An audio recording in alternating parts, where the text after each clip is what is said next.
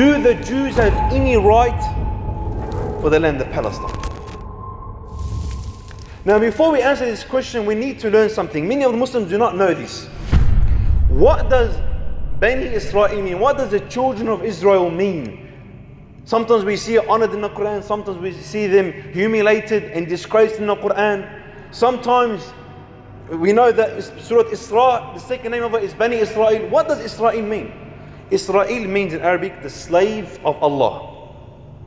And Israel is the second name of the Prophet of Allah, Yaqoob alayhi salam, Jacob, which is the father of Yusuf alayhi salam and the grandson of Ibrahim alayhi salam.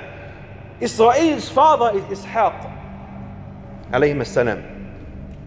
So when we say children of Israel, it means the children of Jacob alayhi salam, the Prophet Jacob. And as we know, he had 12 sons. And from these 12 sons, the children of Israel were divided into two. The first type, they believed in their father. They believed in the oneness of Allah subhanahu wa ta'ala. They believed in their forefather Ibrahim alayhi salam. They believed in Isa. And then they believed in Muhammad sallallahu alayhi wa sallam. Because Jesus told them about the Prophet that's going to come after him, which is Muhammad sallallahu alayhi wa sallam. So they are Muslims today. As for the second type, they disbelieved in their father. They disbelieved in their forefather Ibrahim alayhi salam. They killed prophets. They tried to kill Isa alayhi salam, and they disbelieved in Muhammad sallallahu alayhi wa sallam, which we see them today as the Jews. That's what children of Israel is. Just so we can learn our history. So they claim, because the Prophet Israel, the Prophet Jacob alayhi salam, he built Bayt al-Maqdis. He built the Masjid Al Aqsa that we see today. Underneath. He built it. So they claim, oh, because it's our father that built it, oh, it's our land. Which is incorrect. Why? Because the Prophet Jacob built it for those who worship Allah subhanahu wa ta'ala. For the ones who follow the oneness of Allah subhanahu wa ta'ala. And as soon as you deviate from that path, then even if you're related by blood, you do not have rights to this land. As Nuh alayhi salam's son wasn't a believer, so he isn't really his son, as Allah subhanahu wa ta'ala said in the Quran. So they have no rights religiously. Then they claim, a false claim, as they are always liars, they claim that historically this land belongs to them. There was a group of Arabs that went to Palestine, and then they called it Palestine. They were called Al-Kanaaniyun.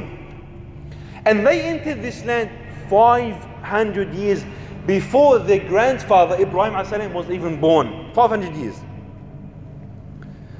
And then they entered the land after the death of the Prophet Ibrahim ﷺ by 500 years. So 1,000 years, Arabs entered this place called the Palestine. They came after 1,000 years and they believe this is their land. Lies. They have no rights to this land. You have no rights historically. You have no rights religiously. You have no rights humanitarianly. Wallahi, you are nothing but an illegal, racist, terrorist, apartheid state. Wallahi, Allah will destroy you. Uqsimu billah, Palestine will be liberated as it was liberated before. This land does not belong to you. This land belongs to 1.8 billion Muslims. This land does not belong to Arabs or non-Arabs. It belongs to Palestinians, yes, but it also belongs to every single Muslim that believes in Allah subhanahu wa ta'ala. That's our land, and we will defend that till we die. That's our land.